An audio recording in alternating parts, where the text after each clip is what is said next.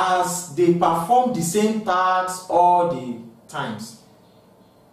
It becomes possible for a worker to specialize in one aspect of the work, and he concentrates on the performance of what or that particular task. And lastly, it encourages hard work as it reduces fatigue in the process of the work. Disadvantages now. Disadvantages of division of labor. 1. It makes the work to be quite boring, repetitive, and uninteresting after some years.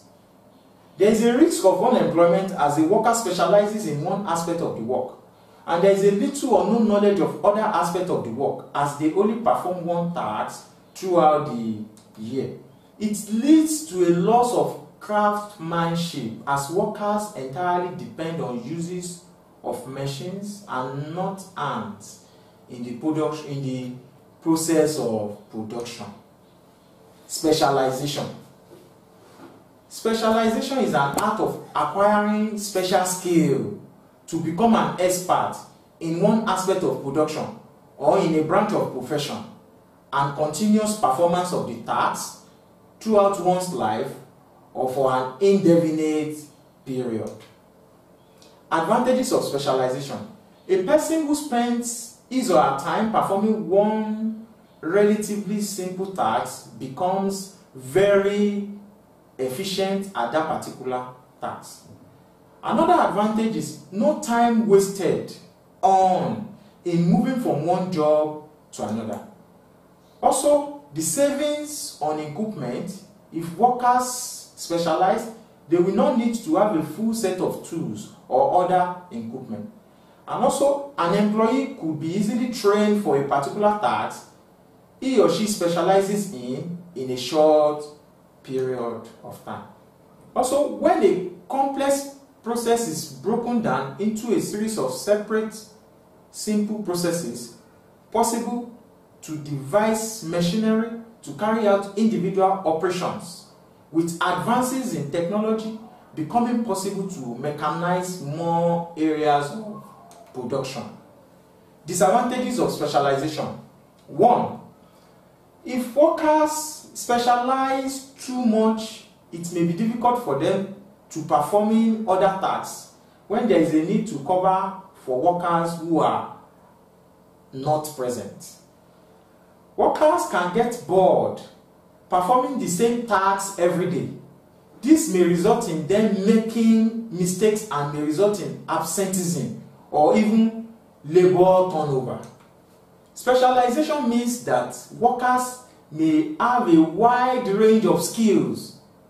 When demand or supply conditions change, their particular skills may no longer be needed. Exchange. Exchange implies more or less trade by barter. It is the process of giving out one commodity, e.g., pepper, and getting in return another commodity, like rice. Let's look at advantages of exchange. 1. It enables a person or country to gain possession of what she cannot produce. It enables people to concentrate on the production of only one commodity, and they gain much skill and experience in that activity. Also, it raises people's standard of living as they have access to various items of comfort which they cannot produce by themselves. Disadvantages of exchange. It makes people and countries to be interdependent. This is quite risky in the event of war. It encourages laziness as people depend on the easiest means of livelihood like courtesan, theft, and other forms of dubious activities, as they can easily exchange without they receiving income for any of their need. These people's standard of living as they have access to various items of comfort which they cannot produce by themselves. It encourages laziness as people depend on the easiest means of livelihood like courtesan, theft, and other forms of dubious activities, like as they can easily exchange without receiving income for any of their need. The interrelationship between production, division of labor, specialization, and exchange. Production involves making and distribution of goods and rendering of services to satisfy human wants. In productive activity, each part is performed by a person or a group of persons who are experts in that aspect of the work. Division of labor brings about specialization as the work in the factory is split into several parts. Specialization had given birth to exchange. That's trade. As people specialize, they can only produce one commodity or a part of it. It is therefore not opportune to produce other commodities. As they cannot survive with only one commodity, they are compelled to exchange their products with those of others. Hence said that specialization necessitates trade, exchange. And exchange gave birth to trade. Exchange is a good method of getting whatever you need after you might have given out whatever you possess. While trade is a modern method of getting whatever you need by giving out money. That is, money acts as a medium of exchange. So you exchange money for goods. Trade. Trade is a basis of commerce. It is the buying, distribution, and selling of goods. This is a chart showing the two major components of trade. We have home trade and foreign trade. Under home trade, we have wholesale and retail. Under foreign trade, we have import, intraport, and export. The home trade. We talk about the home trade and the foreign trade and intraport trade. Home trade. Home trade is the buying and selling of goods within a country.